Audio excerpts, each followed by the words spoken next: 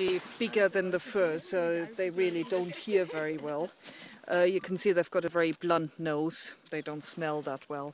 Their eyes are very small and their tail is very short. So they really aren't very agile animals, and they really rely on the thick understory, or in this case the dry branches on the ground to protect them.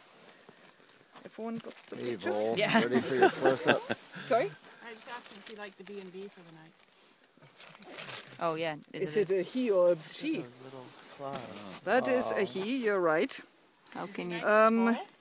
Oh, there The you go. only way to tell males and females apart is by the distance of the anus and the genitalia. Otherwise, they look absolutely the same. If the males are in breeding condition later on in the year, then the testes descend and they actually show. But the females would look exactly the same, except that the genitalia and the anus are very close together. But at this time of year, he is not in breeding condition, so he cannot father children at the moment. And the reason for that is that males retract their testes into the body cavity over winter to conserve heat.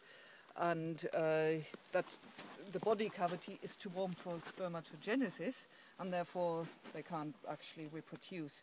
But as soon as it gets warmer, so another 2 to 4 weeks, they'll get into a reproductive condition, and then the females get triggered by the day length and get into the estrous cycle, and then they can start reproducing.